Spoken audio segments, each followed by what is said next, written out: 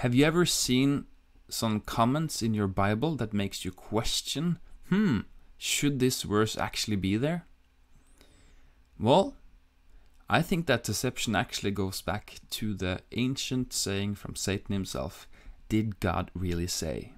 In this video, I'm gonna show you if those verses should actually be there or not. So stay tuned.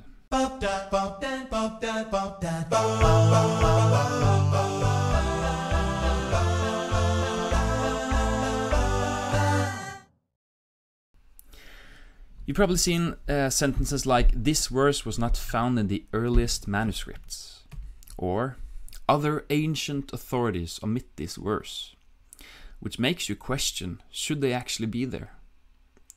And I think that's highly damaging to the body of Christ, so yeah, stay tuned. There's a Bible verse here that pretty much sums up the whole issue, in my opinion.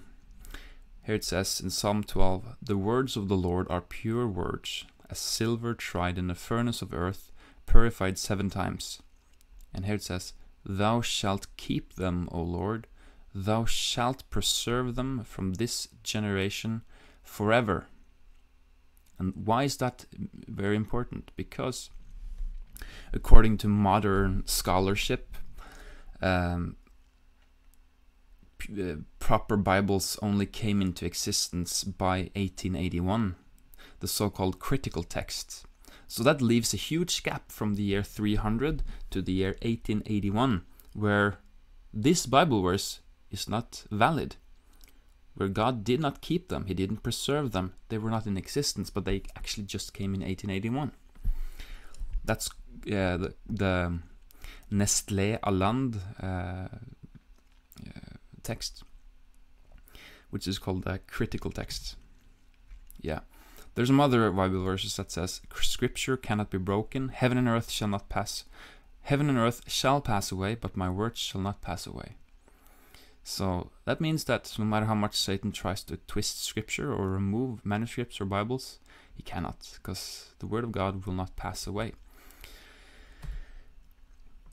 Yeah, proper Bibles only came into being in 1881, says modern scholars and Bible publishing firms going against Psalm 12. Yeah, confused yet? I'll show you the whole deal.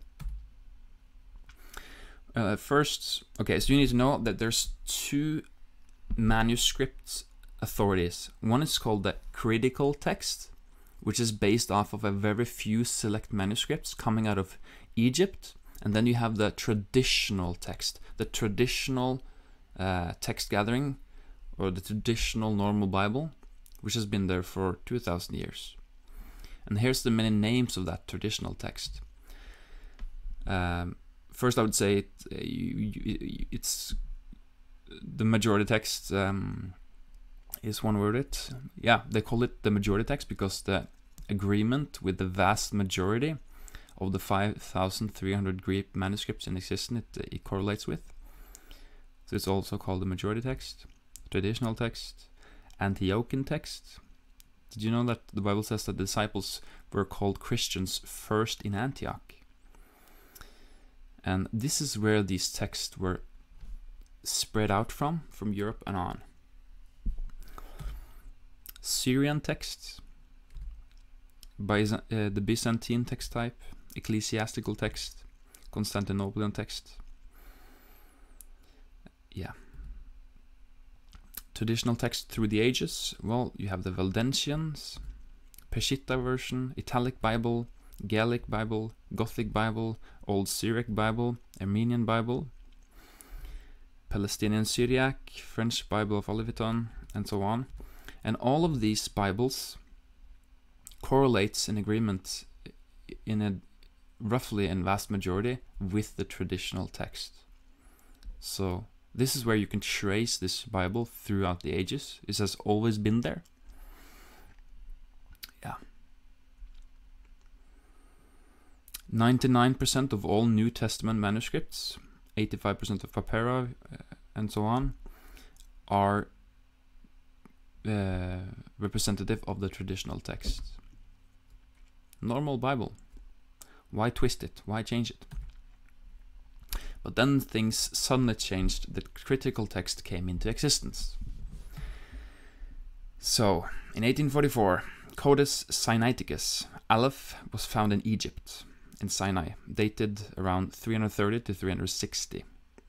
And since this, unfortunately, was one of the more older manuscripts we had, then they suddenly decided, let's throw away the thousands of manuscripts we have, and let's just keep one, even though this one deviates from this majority of manuscripts.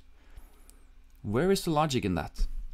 Did you know the Bible has something called a rule of first mention?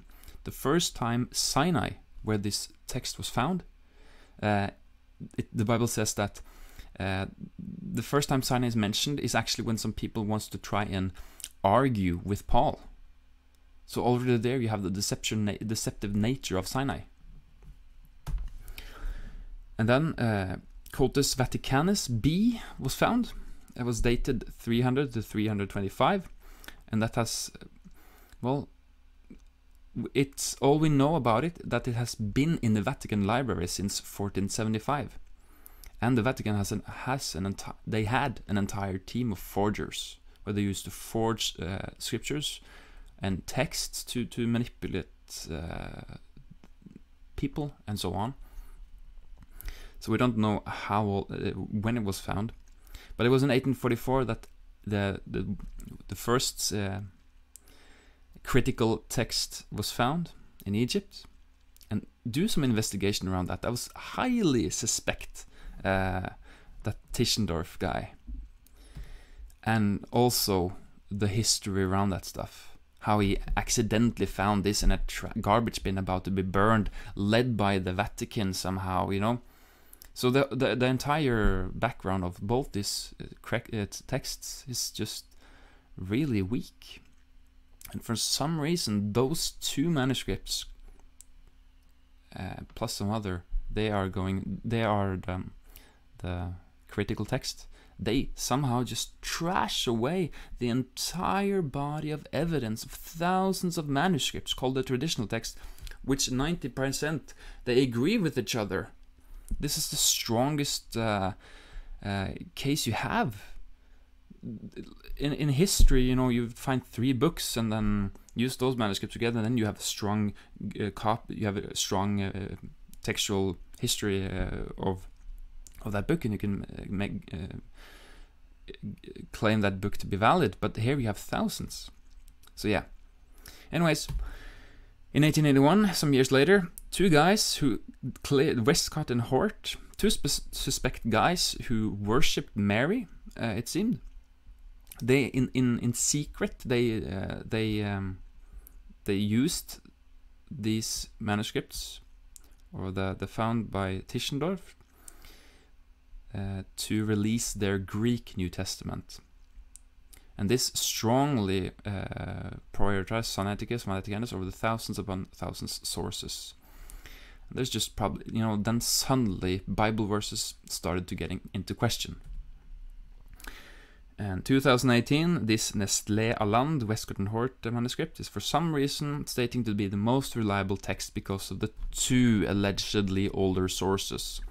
Let's have 2 books. You have a proper Bible and a Mormon book. Both came from the year 2000. And then 100 years later, which one is worn out? The Bible, because you read the Bible. The Book of Mormon is put on the shelf because it's a fake Bible, doesn't make any more valid. The Hebrew has actually burned manuscripts. They had a rule for that. And plus, so I take it from that, from the city of in Antioch, they spread out, and that's where you have the body of evidence coming from. 2 sources, one from Antioch and one from Egypt. And yeah, unfortunately, they're not so old as the one in 330, but there's so many thousands of them. And I think it's not many years newer they are. So it's actually not very logical to use the critical text as a base for your Bible. So yeah. The thousands of witnesses were replaced with a few, and people followed blindly along and made many popular Bibles out of these reliable manuscripts. For instance, I have a Bible in Norway here from year 1500s, and if I check out Luke 4:4, it says, "Man doesn't live by bread alone, but by every word that comes from the mouth of God." But if I check out the modern 2011 Bible here in Norway, it says, "Man don't live by bread alone." Stop. And then underneath it says, yeah, some newer manuscripts added those verses, making you question this stuff. What's going on here? What are the Bible publishers doing? Yeah, that's what I'm taking into question here. And actually, Tischendorf, he did a bad thing. He kind of ruined the Reformation. Yeah. So, here are some select verses that's quite critical. That proves actually that if you have a timeline here, from here's the cross, and here's the earliest manuscripts, the critical text, the Sinaiticus, and then you have some of the other, the more, there you have the traditional, the normal ones, many of them, but this is the oldest apparently. So they say that older manuscripts added this stuff, but my point is, you have other good sources that quote from these verses. They quote from the traditional text, which proves actually it's supposed to be there. So yeah, Colossians 1, King James, "In whom we have redemption through his blood, even the forgiveness of sins." NIV says, "In whom we have redemption, the forgiveness of sins." And then he probably has a question mark that says, some later manuscripts added the words "through his blood." So it makes you question, did God really say this or not? Yeah. Well, Irenaeus, that's John's spiritual grandson. Jesus discipled John, John discipled Polycarp, Polycarp discipled Irenaeus, and Irenaeus actually heard John. So he was actually present with John. And he said this 200 years before the earliest manuscripts, which proves that the earliest manuscript is not the proper one. He says, "By whom? By his own blood he redeemed us, as also his apostle declares, in whom we have redemption through his blood, even the remission of sins." So yeah, Irenaeus, John's spiritual grandson, quoted from the traditional text. Supposedly, those sentence was added hundreds of years later as a forgery. Yeah, you can find that in Against Heresies, Book 5, Chapter 2, Anti-Nicene Fathers, Volume 1. That's online. I'll link it down below. So yeah. Acts 8. "And Philip said, If thou believest with all thine heart, thou mayst. And he said, I believe that Jesus Christ is the Son of God." And the critical text actually removes that whole sentence, that whole verse. And that's really good for those reformed guys that baptize babies and think that they're saved, you know, because this is actually one of the verses supporting the believer's baptism. Irenaeus, he quoted from this. "Philip declared that this was Jesus and that the scripture was fulfilled in him, as did also the believing eunuch himself, and immediately requested him to be baptized. He said, I believe Jesus Christ to be the Son of God." That's found in verse 37. He quoted from 37.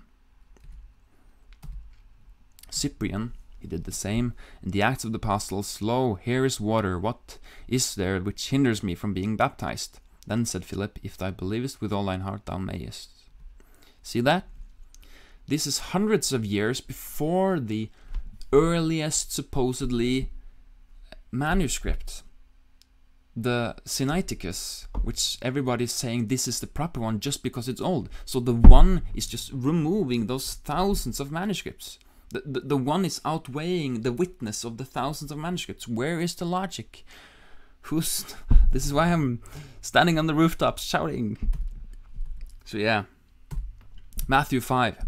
I say to you that whosoever is angry with his brother without a cause shall be in danger of the judgment. See that? But in your modern Bible it says, I tell you that anyone who is angry with his brother will be subject to judgment. What is going on? Doesn't that leave you condemnated? Irenaeus, he said, and he that is angry with his brother without a cause shall be in danger of the judgment. All this is declared that we know that shall come to God. See, he quoted from this verse, which was not added hundreds of years later. This is supposed to be there. Cyprian, he says the same, that everyone who is angry with his brother without a cause shall be guilty of the judgment. The truth always sets you free, my brother. So yeah. Mark 2:17 and Matthew 9:13. I came not to call the righteous, but sinners to repentance. Critical text says, I have not come to call the righteous, but sinners. Yeah, Jesus come to call sinners. No, to repentance. Justin Martyr said, his words being, I came not to call the righteous, but sinners to repentance. And just for you to reckon, all of these sources are hundreds of years before the dating of Sinaiticus, which was 330 or 360. And another place it says, and if it is the flesh that is a sinner, then on its account alone did the Savior come, as he says, I did not come to call the righteous, but sinners to repentance. Yeah. Barnabas, he came not to call the righteous, but sinners to repentance. See that? Mark 2 again.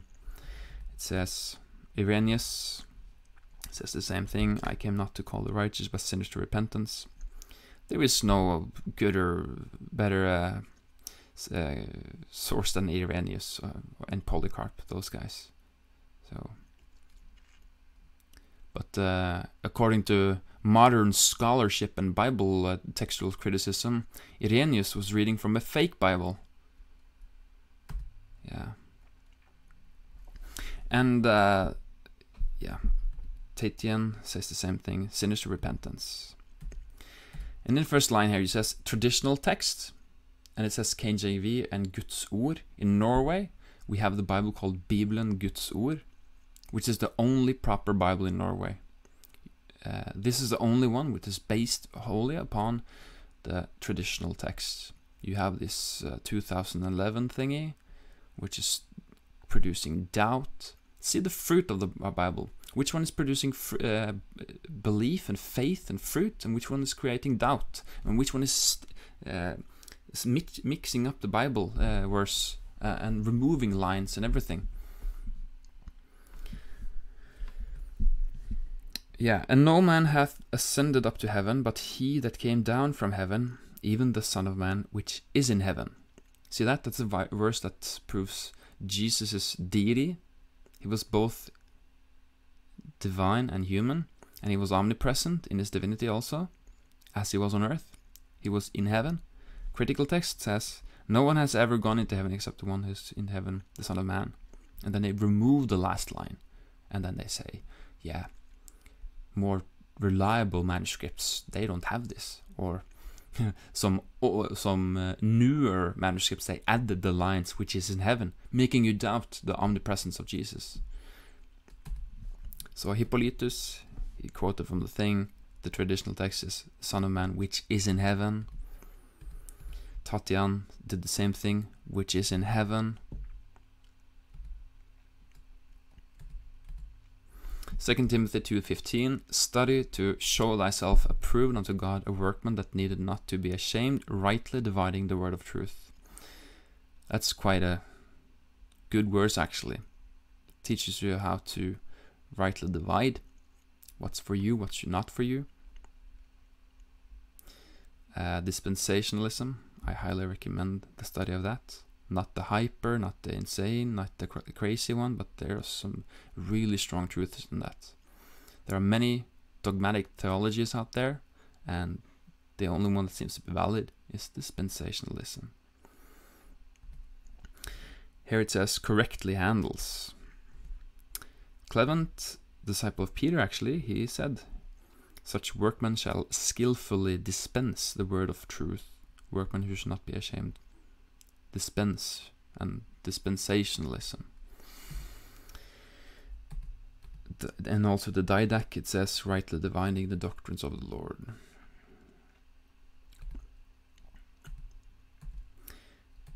More examples. Origen says, and I don't really, there's many weird theologies out there. Origen, he is actually, well, it seems to be one of the guys responsible for the spiritualization of the Bible, which threw the body of Christ into a dark age.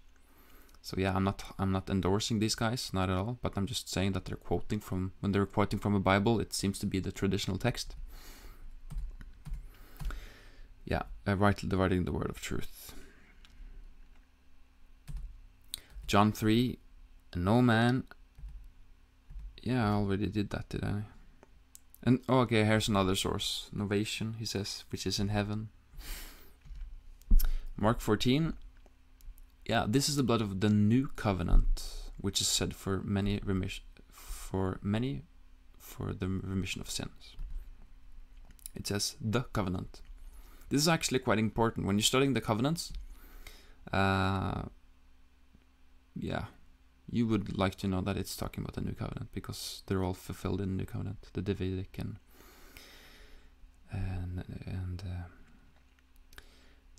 these other ones, yeah.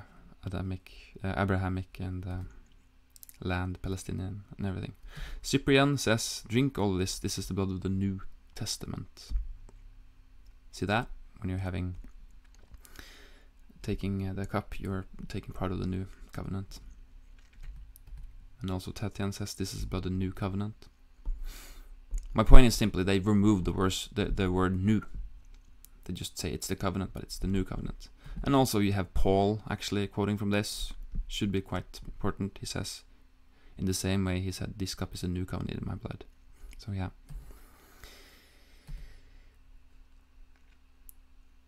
The blood of this just person.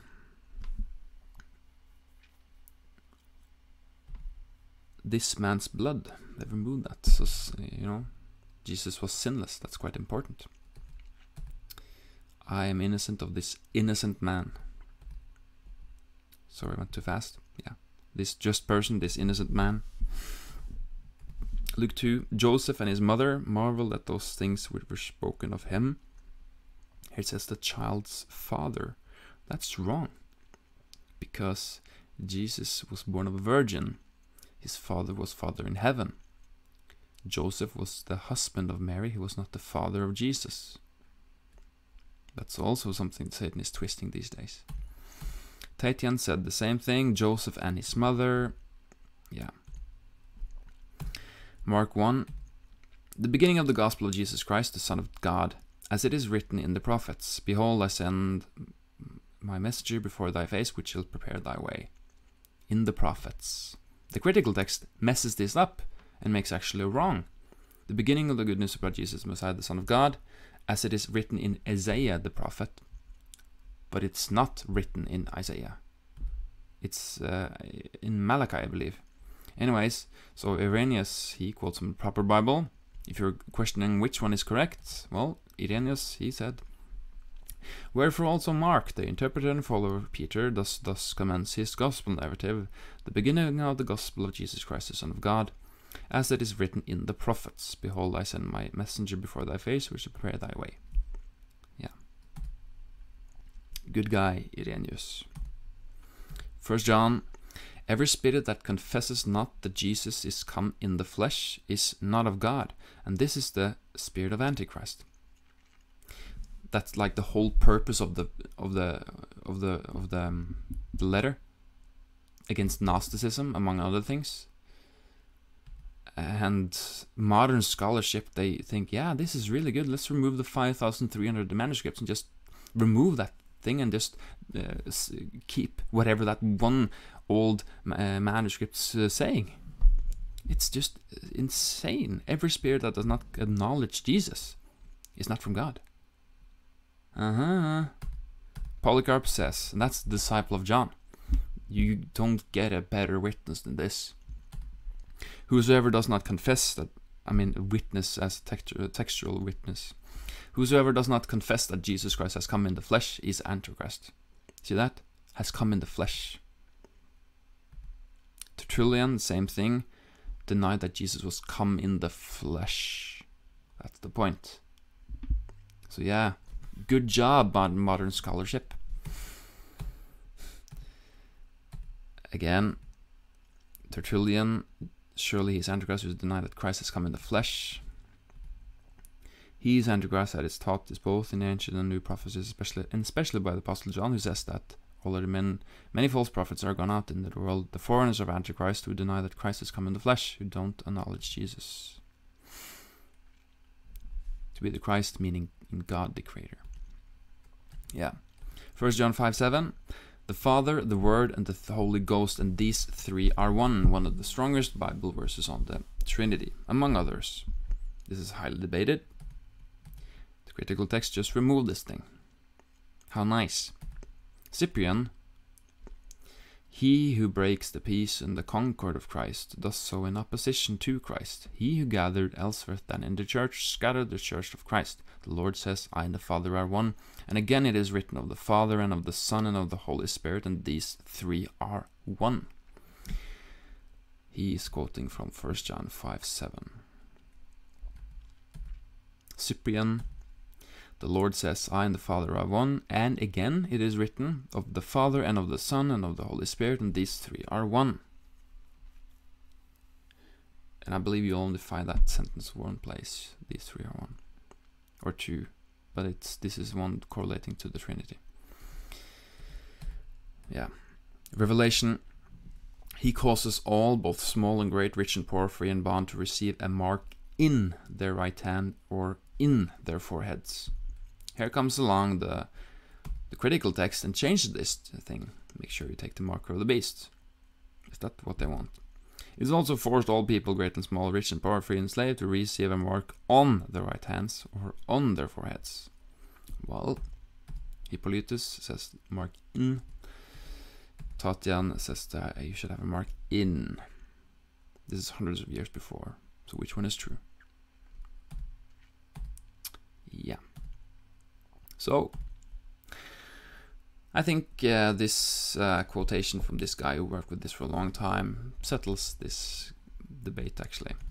I am utterly disinclined to believe, as grossly improbable does it seem, that at the end of 1800 years, 995 copies out of every 1,000, suppose, will prove untrustworthy. That's the consequence of the critical text. And or the rationality of those endorsing the critical text.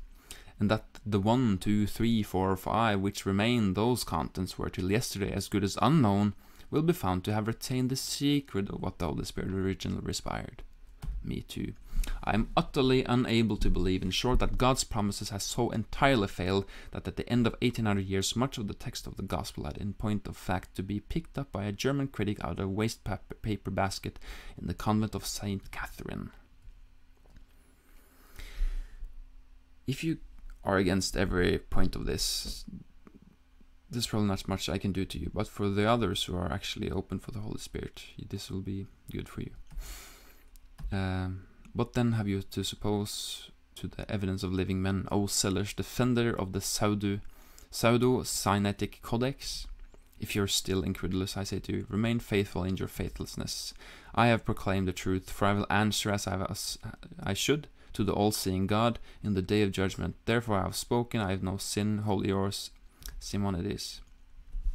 He was actually trying to wake up people regarding the direction they were taking, regarding the critical text. So yeah, you need to know what you... So in the US, unfortunately, it's the King James version, which is actually based on the traditional text. The Textus Receptus. But there are some easy reader version, the Sword Bible, King James easy reader version you can read. In Norway we have Bibelen Guds Ord, And I believe in many countries in the world there are Bibles based upon, as they were for all time, except from 1881, on the Textus Receptus Bible. So yeah, in Norway we had a proper Bible up until 1881, and after that we had the sourdough, or the stuff from the critical text into our Bibles, Living Doubt and everything. But in 1997, this guy from Hermon Forlag, he brought Bibelen Guds Ord into Norway. That was a great deed for the body of Christ in Norway. And actually in 2017 he revised it, and yeah, so we were quite lucky in Norway. So yeah, so God bless, and you should see some of the videos regarding around the Reformation, what actually happened. People was burned for getting a proper Bible. So what the Holy Spirit did around the Reformation was quite good actually. And the completion of the Reformation was of course when dispensationalism came, when the proper hermeneutic around principle around the whole Bible. So yeah, this is my contribution. This is it took a long time to make this stuff, to do some research, actually over a year or more. And for all the research I've done, actually it's like 3, 4, 5 years. So yeah, you should there's thousands and thousands of differences on the critical and the traditional text. Do yourself a favor, get yourself a traditional text Bible. God has kept his word throughout the all ages. The critical text is not the one that God intended. So yeah, thank you, God bless.